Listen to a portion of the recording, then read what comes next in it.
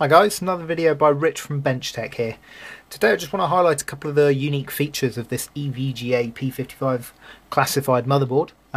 First up, we're going to be looking at the EVGA Show Volt. Now this is basically just a digital multimeter built onto the side of the motherboard, so you don't need any additional hardware to read off the hardware voltages that are going through the motherboard when you're using it basically. So EVGA give you this probe included in the packaging, and all you need to do is touch it against one of these, one of the 5 or so voltage pads that you've got on the side of the board just next to the top of the RAM here.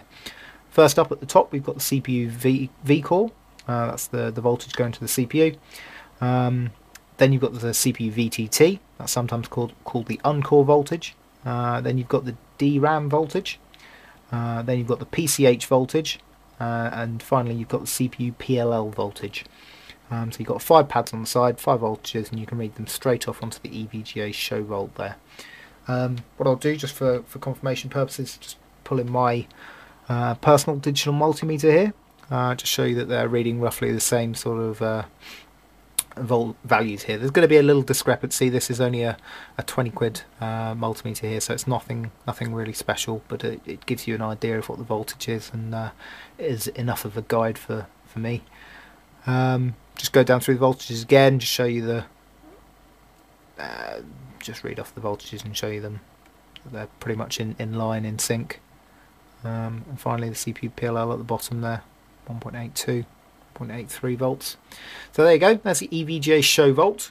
Last thing I'll just show you is that if I hook it up to the 12 volt rail of the power supply, using one of the PCI 6-pin connectors here, just show you it can record up to 12 volts on that circuit, so it'll basically do anything that you want to use it for in regards to a computer or a motherboard, any of the voltages coming out of the power supply. So there you go, there you have it. Moving on round, second thing I want to highlight is the EVGA ECP V2. It's a little control panel we've got here. I've got this plugged into the motherboard header, just below the SATA SATA data cables here, and the extra connection goes in here just above them. This is for the PCI Express disable jumpers. You've got jumpers on the board, and if you unplug the jumpers on the board, you can attach the cable that comes with the ECP V2 on there, and it's the side closest into the center of the motherboard that you plug this onto, not the outside of the motherboard. And I'll just continue on that one. The PCIe disable jumpers are at the bottom of the ECP V2 here. You'll notice I've got the one on the left at the top of the 2 connectors, and 3 on the right at the bottom. And the ones at the bottom mean that they're disabled, ones at the top mean that they're enabled. So I've got one PCI Express lane enabled here, and as you'll see I've got one card in the slot there at the top, so all the other PCI Express lanes are disabled, so they're not creating any load on the chipset or NF200 chip that we've got on the board here. Moving on, a couple of the active things we've got going on here is you'll notice we've got a little blinking light on the left here. This is the hard drive activity LED. Just gives you an idea of what's going on. So there you go, I've just started doing something on the computer. Show you that the hard drive activity LED comes on. Also you'll notice this one's jumping around. This is the CPU temperature. It also reads it off on the actual motherboard up there. This is just a direct mirror, these two. So this is the CPU temperature jumping around as the computer's actually doing something. So there you go, just the active things we've got going on here. The buttons that actually do something, we've got the reset button on the side here, this black one. Red one is the power button. And this is the clear CMOS button, this little one in the middle here.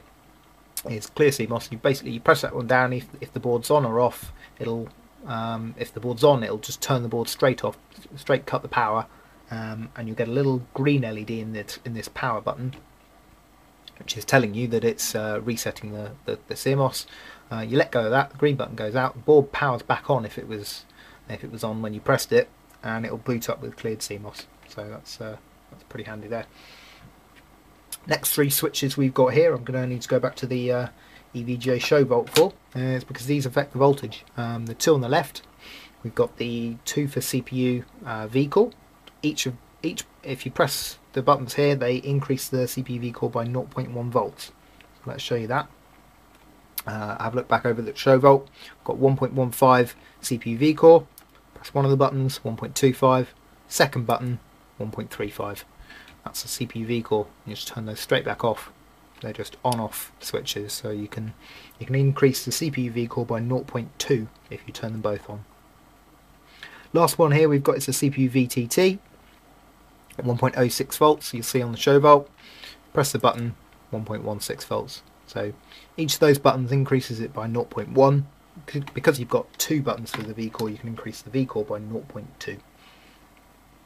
So there you have it, guys. There's a couple of the unique P55 classified features. Hope you enjoyed it. Hope you found it useful. Thanks, guys. Bye.